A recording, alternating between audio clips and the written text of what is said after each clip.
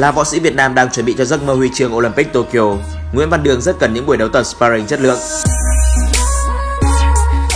Và trong buổi đấu tập sparring Upstars do VSP tổ chức tại thành phố Hồ Chí Minh mới đây, Nguyễn Văn Đương đã phần nào cho thấy đẳng cấp của một tay đấm Olympic trong cuộc so căng 4 hiệp với hai võ sĩ trẻ hơn hẳn hạng cân là Phùng Hoài Nam và Lâm Chí Siêu. Ekip Thể thao 1 ghi hình trận đấu này xin cảm ơn đơn vị VSP Victory Edge đã tổ chức buổi sparring rất cần thiết cho các võ sĩ Việt Nam sau một thời gian dài việc tập luyện, thi đấu bị ảnh hưởng do dịch Covid-19.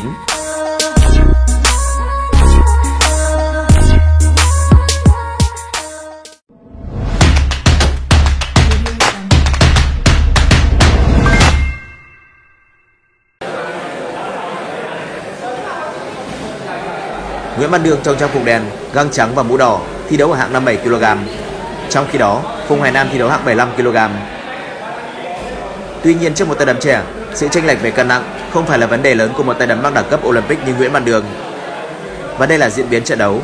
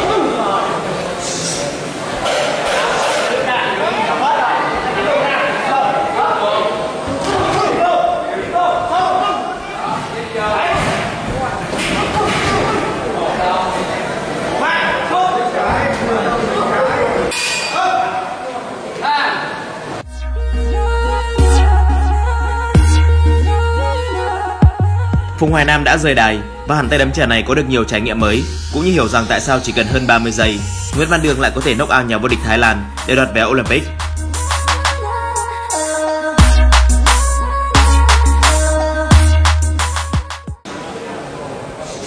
Tiếp tục buổi sparring với Nguyễn Văn Đương là tay đấm hơn hạng cân khác, đó là Lâm Chí Siêu. Liệu Chí Siêu có làm tốt hơn Phùng Hoài Nam trong cuộc so căng với Văn Đương?